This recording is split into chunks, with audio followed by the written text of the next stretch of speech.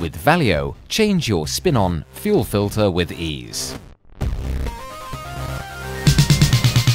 To change your fuel filter, you'll need rags, gloves, cleaner, a drip pan, a filter band wrench, the new filter. Lift the bonnet and locate the filter in the engine compartment.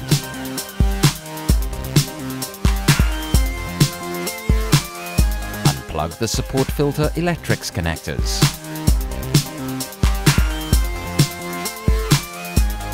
Remove the fuel system hoses. Remove the support filter screws. Remove the set.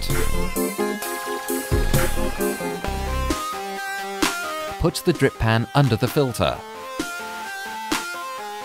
Carefully unscrew the pressure sensor and empty the fuel.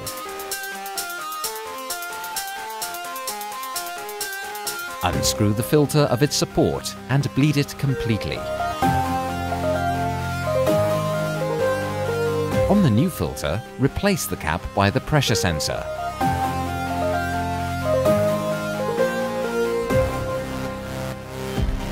Lubricate the filter gaskets with fuel. Do not use grease.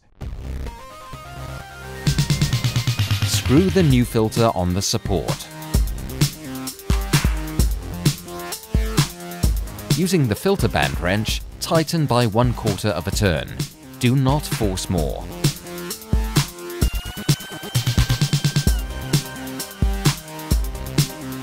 Tighten the screws and then replace the fuel hoses.